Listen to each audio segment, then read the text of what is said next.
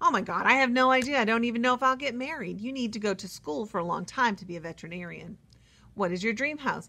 My dream house is a place on Lake Michigan where I can have a sailboat and a canoe. Who's your best friend? Duh, you.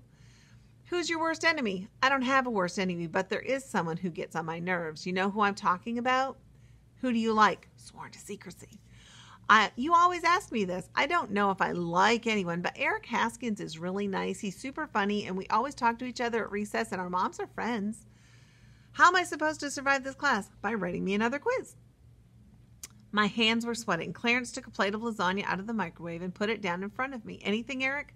I looked up at him. Did he see the quiver in my lip? Could he hear the thumping in my chest? Nothing, Clarence. He sighed and he sat down at his desk. We started reading the day's haul. My eyes went back to the note. Is Melody M who I think she is? This must be her. My name is spelled out in black and white. Melody Miller is the only Melody that I know. It's not like she comes right out and says she likes me, but under the question, who do you like, she wrote my name.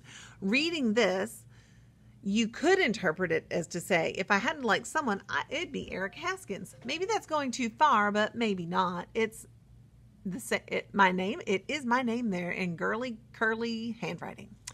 Clarence, I said, trying to act casual. When were these notes found in this section here? And I gestured to that part of the drawer that I took Melody M's note from. Those. Clarence put a finger to his lips. Last year, yeah, the whole section is from late last year. Why? No reason, I said. Clarence went back to his reading, and I went back to mine.